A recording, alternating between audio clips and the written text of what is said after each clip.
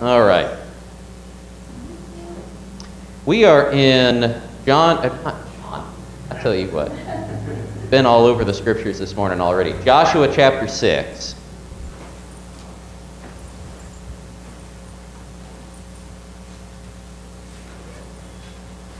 Joshua chapter 6, and I think we got up to verse 22. So we've gone through the 7 days of preparation around the city of Jericho. So it's presented in 3 stages. So we get the description of the first day, this is what they did. Then we get the description of the 2nd through 6th days, and this is what they did. And little details are being added as we go through.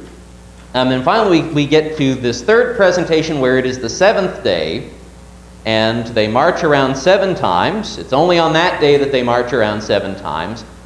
And then Joshua gives an extended set of instructions to the people. He's not told them, at least we've not seen him tell them, up to this point. What we read in verse 17, the city and all that is within it shall be devoted to the Lord for destruction. Right, remember, the key word there is herem, devoted to destruction. Right? It's dedicated to the Lord. It is special. Only Rahab the prostitute and all who are with her in her house shall live, because she hid the messengers whom we sent. But you keep yourselves from the things devoted to destruction, lest you, when you have devoted them, you take any of the devoted things and make the camp of Israel a thing for destruction and bring trouble upon it. Right, so remember, the consequence for taking anything that is herem is that Israel, all Israel, becomes herem. All Israel becomes devoted for destruction if they take something that is devoted to destruction. This is not the first time that Israel has heard this, by the way. They've received these instructions in Deuteronomy 13 as part of the law in preparation for entering into the land. But Joshua is laying this stipulation down specifically for the case of Jericho, that everything is herem. We're going to see in other places that some of the other cities are not entirely devoted to destruction in the way that Jericho is. Jericho is under an even more expansive ban than everything else. Right? Jericho is a special case. Everything gets destroyed, including the city itself. So that brings us up to, the last thing I want to remind us of. All right, so the trumpet sounds, Israel shouts, the walls fall down, and we read about them just going up into the city. We do not read anything about any kind of battle. And it's like we've been saying all along, the Lord has already given the victory to Israel. Right? We've seen the hearts of the people had melted. Everybody has been terrified, or the city has been shut up because they are afraid of Israel. And so whenever the walls fall, Jericho just doesn't even put up any resistance that we read of. Israel is able to just go in and the city is theirs. There's no ensuing battle because the victory has already been given to them by the Lord. So that brings us to the special instructions about Rahab. Let's go ahead and start in verse 22. But to the two men who had spied out the land, Joshua said, "Go into the prostitute's house and bring out from there the woman and all who belonged to her, as you swore to her." So the young men who had been spies went in and brought out Rahab and her father and her mother and brothers and all who belonged to her. And they brought all her relatives and put them outside the camp of Israel. And they burned the city with fire and everything in it. Only the silver and gold and the vessels of bronze and of iron they put into the treasury of the house of the Lord. But Rahab the prostitute and her father's household and all who belonged to her, Joshua saved alive.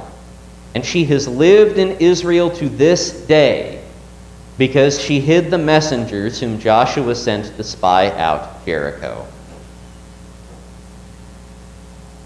All right, so we just, before we read this, we read the ban commandment. And I want us to notice how the story of Rahab's being saved from the city is kind of built off of the ban commandment. All right, so back in what we read in verses 17 and following, Joshua gives the ban. He says, everything that's in the city shall be devoted to the Lord for destruction.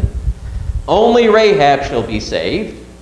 Everything else is devoted to destruction. You keep yourself from all that stuff, lest you make yourselves devoted to destruction. All right, so you've got this structure, a really simple structure. You start with the stuff that's banned, the exception for Rahab, the stuff that's banned. It goes in that order. Rahab, or like the story that we've just read about Rahab being saved out of the city, reverses that. So we read first about Rahab. The young men who had been spies went in and brought out Rahab and her entire household. So we get the salvation of Rahab first. Then they burned the city with fire and everything in it. Only the silver and gold and the vessels of bronze and iron they put into the treasury of the house of the Lord. So we read about, again, about the stuff that's banned. Stuff that is herem. But then the story returns to Rahab. But Rahab the prostitute and her father's household and all who belonged to her, Joshua saved alive. And she has lived in Israel to this day because she hid the messengers whom Joshua sent to spy out Jericho. So we get like this ABA pattern. And the Rahab story inverses what we had read in the band story. Yes? Oh, I thought I saw your hand up. Okay, sorry. I'm used to seeing your hand up, I guess. Yes. Starting to see things. Let's see. Okay, so this is another example of, again, the story, the way that the book of Joshua lays things out is very deliberate and very repetitive, but to make sure that we are connecting all of these things together. Right? Because why is Rahab not under the ban? Why is she different from all of the other stuff that's devoted to destruction? The text gives us the reason. Solomon? Because she hid the messengers from Joshua. Yes, she hid the messengers whom Joshua sent to spy out Jericho. That's the difference.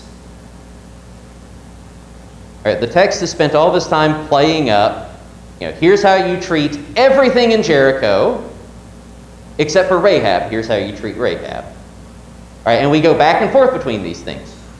So like by the time, we've read, I've got this giant print Bible. These instructions take up nearly the entire page in this Bible that I've got here.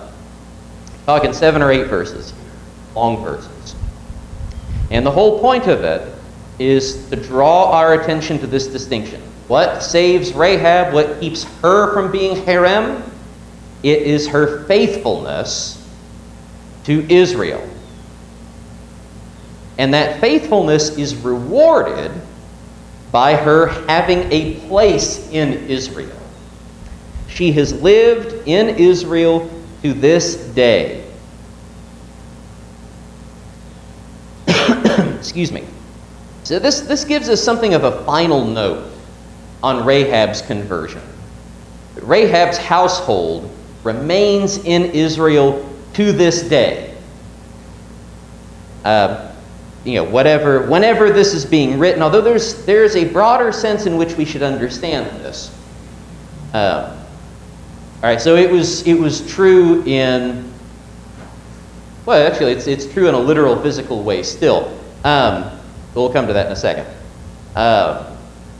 So whenever the book of Joshua was being written, Rahab's household was still a part of Israel.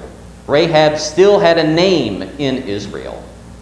This doesn't necessarily mean, by the way, that Rahab herself was still alive whenever the book was written.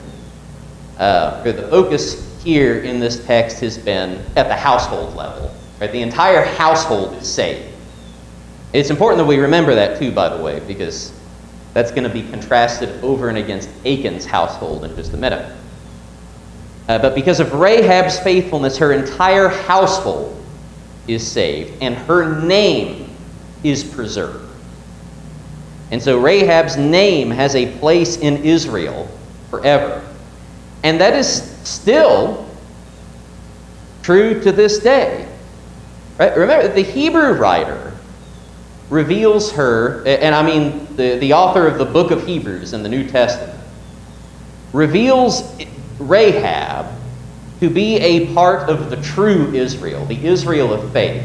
Right? By faith, Rahab hid the spies, the Hebrew writer tells us. She is, biblically speaking, a Christian. Right? If we extend this understanding of who belongs to God the same way that the New Testament authors do, we receive a full telling of the gospel through her story. Right? It's a story of her doomed state at the beginning, followed by her repentance and conversion, followed by her salvation. Right? And the point of this statement is that her name still lives. And in fact, in a very real way, her name does still live. Because who's her most famous descendant? Jesus. Yes, our Lord. And he's still alive. Right? The name of Rahab is still around. The name of Rahab is still alive and well in our Lord Jesus Christ. And so this is a story of the endurance of faith, the enduring reward that comes from faith, that we shouldn't miss. Right? This isn't just something that's relegated to the past. This is something that's still present and alive. Wayne? Okay, you didn't see that, right? Yes. But I see 1,000 relative things of the New Testament. Okay? I mean, almost every word. The judgment we have coming to us. Listen, how is it described? The trumpet will blow. Yes. Then the Lord will descend with a shout. Yes. That is rather evocative, isn't it? It's Yeah. just almost literal, right down the line. Yeah, we've got our own Jericho coming. Right. And how are we going to react? Are we going to have the reaction of Rahab? It won't be a reaction because there won't be resistance because we can't do that. I mean, Right, but that's the thing. Like, the reaction had been set before the trumpet sounded. Right? So Rahab knew that Israel was coming. I mean, the spies were there. To read this whole thing messianically, the spies are evangelists. Right? And Rahab responds to the call of the gospel, as it were. And so whenever the trumpet sounds, and whenever the shout descends, whenever the Lord knocks down the walls, Rahab and her household are saved. And it's just a small remnant. And it is a small remnant, yes. Just like Noah. Few there are that find it. One family amongst the whole entire earth. Yes. But here we go again, one family amongst the whole entire city. Yes. It just keeps repeating. This story just keeps repeating. And so, yeah, we get a full telling of the gospel here. Yeah, whereas, if Rahab accepted and converted, the rest of the city of Jericho rejected, denied, tried to shut up the walls, and then their judgment falls on them just as quick as that. And the guy who's come to do it, Jesus, Joshua. Yes. Same guy. Yes. Explain me how Jesus was a descendant of Rahab. I don't get that connection. So she's named explicitly in Matthew chapter 1. Yes, she will. Yeah. Let me turn there.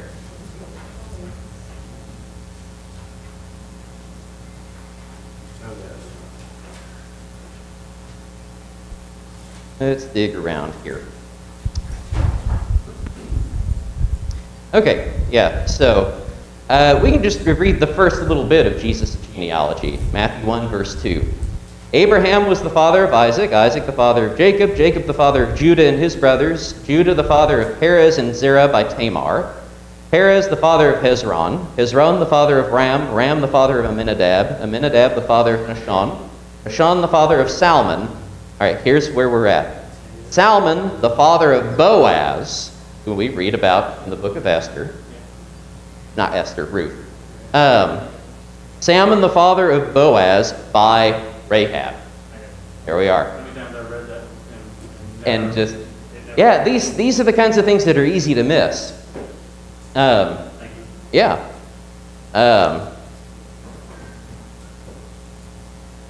Let's see. It's a good question.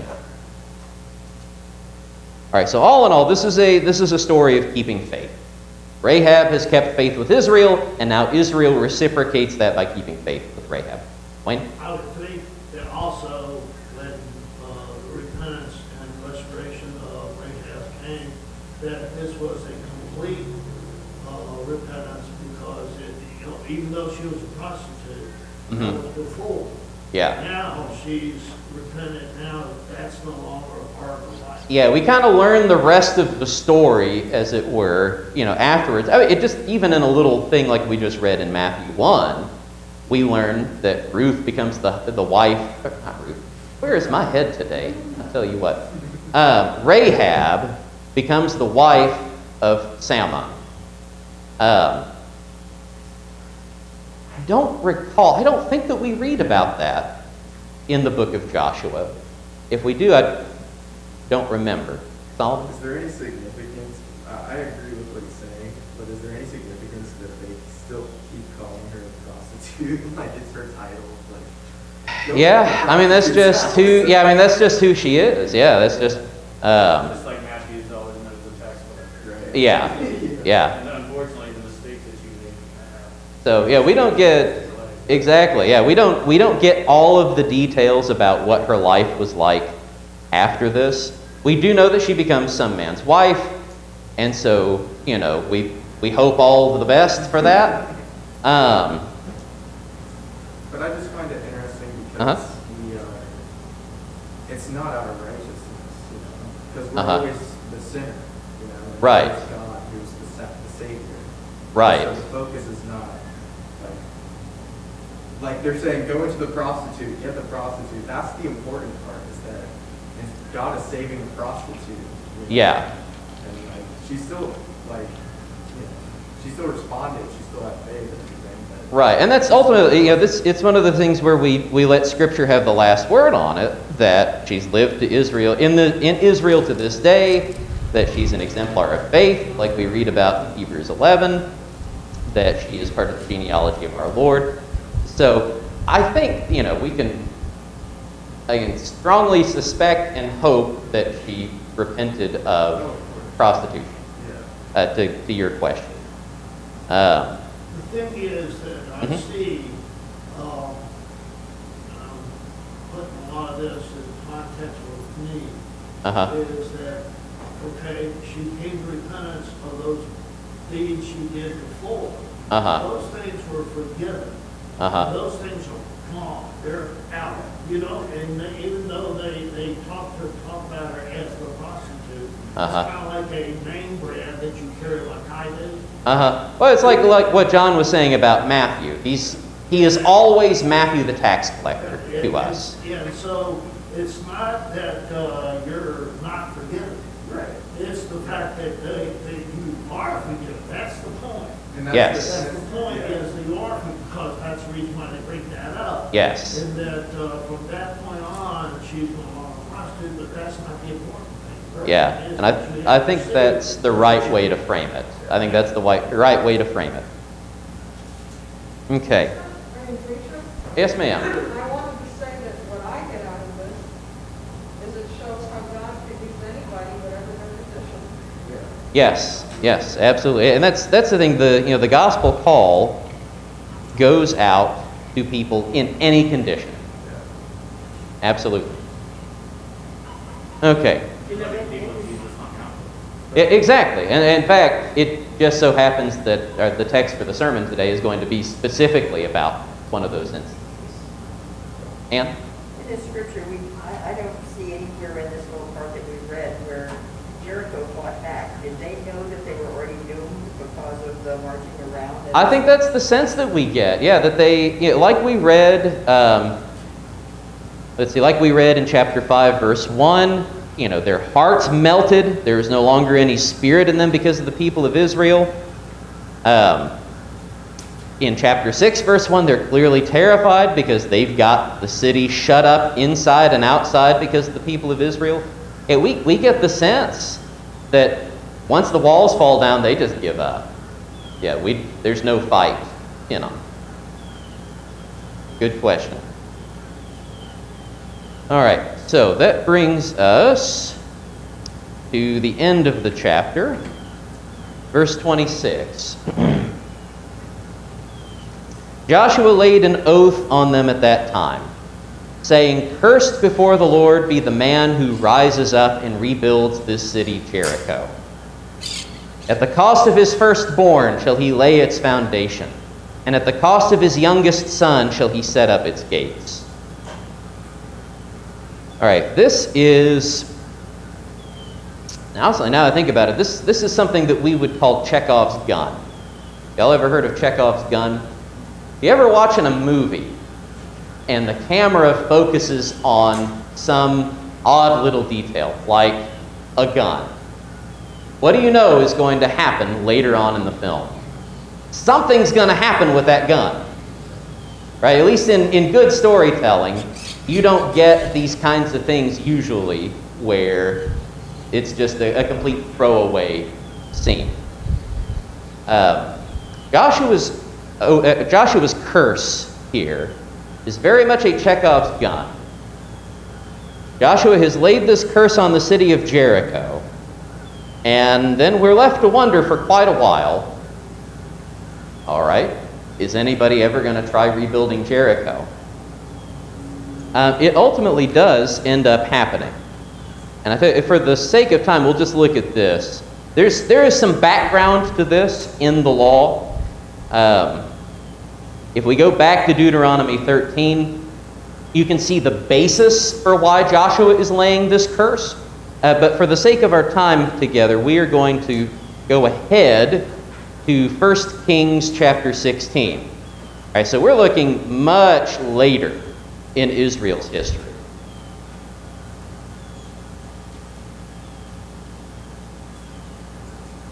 First Kings chapter 16. We're going to read just a short story that happens during the reign of Ahab. So already looking at bad times in Israel. What we read in verse 34 of 1 Kings 16, "In his days," that is Ahab's days, "Hiel of Bethel built Jericho. He laid its foundation at the cost of Abiram his firstborn, and set up its gates at the cost of his youngest son Segub, according to the word of the Lord which he spoke by Joshua the son of Nun." And you notice the way that plays out, like word for word what Joshua said. At the cost of his firstborn shall he lay its foundation, and at the cost of his youngest son shall he set up its gates. And that's exactly what happens. Hiel tries to rebuild Jericho, and his firstborn Abiram dies as he's laying the foundation. His youngest son Segub dies as he is setting up its gates. As far as I know, we don't learn anything else about Hiel's project to rebuild Jericho other than his lost sons. But we do learn something interesting here, though. So you look at the way it's presented in Joshua 6. Who's laying the curse on Jericho in Joshua 6? Who's it all pinned on? It's all Joshua. Right? Joshua laid an oath on them at that time, saying, "Cursed before the Lord be the man who rises up and rebuilds the city Jericho." We don't have any kind of indication whatsoever. And this is just, and we've talked about this pattern before, but I want us to see a really clear example of it here. In the text of Joshua, it looks like to us, maybe, that Joshua is just speaking for himself and laying this curse down on Jericho himself. But in 1 Kings 16, where does the curse come from? Who originates the curse? God. According to the word of the Lord, which he spoke by Joshua the son of Nun. The text in Joshua didn't tell us that.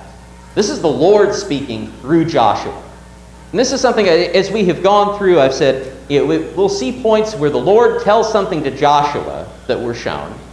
And then Joshua relays the instructions to Israel, but then adds a bunch of details that we weren't shown earlier. And the way that we're to understand that is that this is all the word of the Lord. Right? That Joshua is inspired to say all of these things and give all of these commandments in the way that he does to Israel. And I think this is just a clear example of that. Wayne? Doesn't it kind of, doesn't God kind of close that off and tie that up at the next verse there, 27? It says, so the Lord was with Joshua. Yeah, that's... So that kind of adds that. I think that includes the curse. Yeah, I think this is also aimed, this is much more broad than just the curse, though. Yeah, what we read in verse 27. And that tells us that he's the one behind all that. Yes. If there was any question, there can't be by the end of this chapter that it is the Lord who's doing all of this. And you typically, when the Lord speaks audibly to a prophet, he goes and prophesies. To me, when I read this screams that the Holy Spirit may have been upon him before he said this. Now, we don't get this verbally, but throughout Scripture, whenever God talks to a prophet, he verbally talks to a prophet, or he has a vision.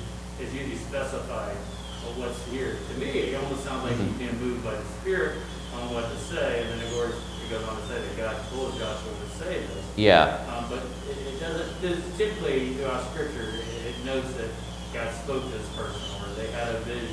The prophet had a vision. We don't see that here in this instance. Yeah, I think what's going on here, and I think that's a good point, that the text doesn't explicitly tell us how the Lord is guiding Joshua in some of these instances, like when Joshua lays this curse down. And I think part of what's going on is that the text is inviting us to the same decision that Israel has had to make. Right? Because Moses has died, and now Joshua has been put in Moses' place, and Israel is left with this choice. Are you going to follow the Lord by following his servant Joshua, or are you going to reject him by rejecting his servant Joshua? And so we as the readers, we're not given all of these details that we're used to having as readers of the Bible. So that as we're reading through, it's like we're having to make the same decision that Israel's making. We should be able to look at Joshua and at what he's doing and what's happening and understand, oh, the Lord is behind all of this. Right? Like, the Lord, we're not told explicitly in this instance that it's the Lord doing this, but it has to be the Lord. Yeah, whether we're talking the Spirit's upon him, or that the Lord has told him this in some other context, but we understand that it comes from the Lord. Well, Joshua took every detail God told him and lived it out to 100%. Yes, carried it out to a T. He did 99% of what God told him to do. He makes one mistake and he's vanished. Yes. Here's Joshua that follows everything God says Yes. to the T. And so when you see that here, but it doesn't specify, assumptions sometimes can get you in trouble. But you got to believe that the Holy Spirit is moving in here. Yeah, the Lord is behind Joshua in some way. Yeah, absolutely. Now, I think that is a good thing to mention, that that Joshua has been observing everything to a T. Because again, one of the themes of this book is, all right, what's it look like if Israel could follow everything to a T? How long can Israel sustain perfection, as it were? And we find out immediately in the very next verse, not long. But the people of Israel broke faith in regard to the devoted things. For Achan, the son of Carmi, son of Zabdi, son of Zerah, of the tribe of Judah, took some of the devoted things, and the anger of the Lord burned against the people of Israel.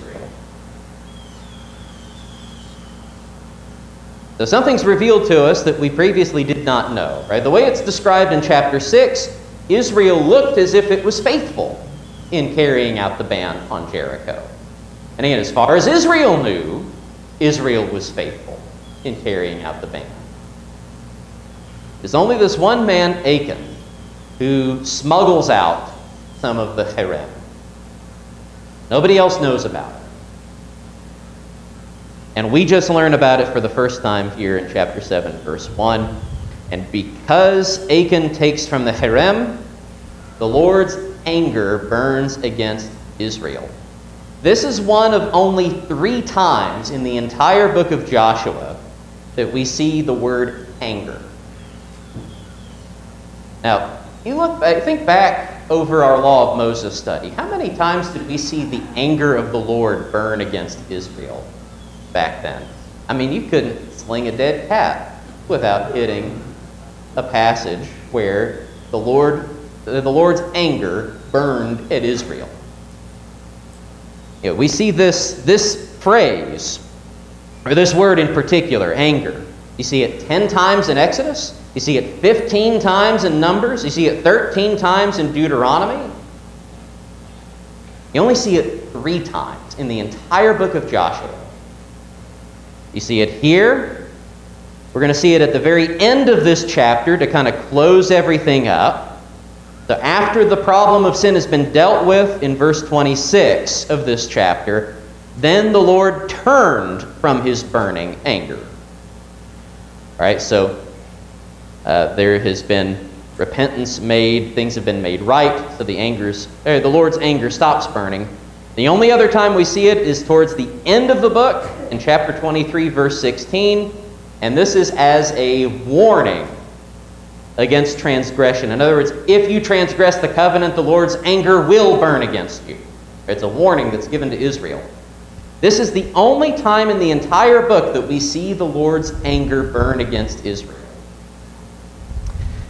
We should store that away, by the way, because there are going to be other things that happen in this book that will strike us as if, our gut reaction would be, oh, of course the Lord's going to be angry with Israel.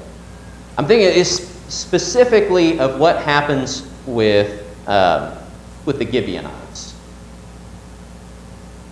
There will be occasions where our gut reaction would be to say, oh, Israel's done wrong here.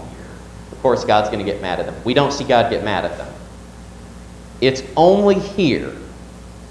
But we need to see the consequence of what happens when the Lord's anger burns against Israel only once and only on account of one guy. Remember what Joshua has said about the herem, that the taking from the herem will make Israel herem. Again, this is something that Israel has been warned about. We're pretty much at the end of our time here, so I think the last thing that we'll do is have just a brief look at the law.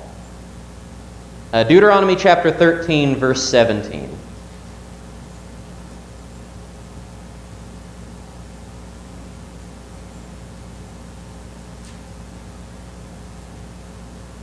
All right, so this is one of the punishments for idolatry.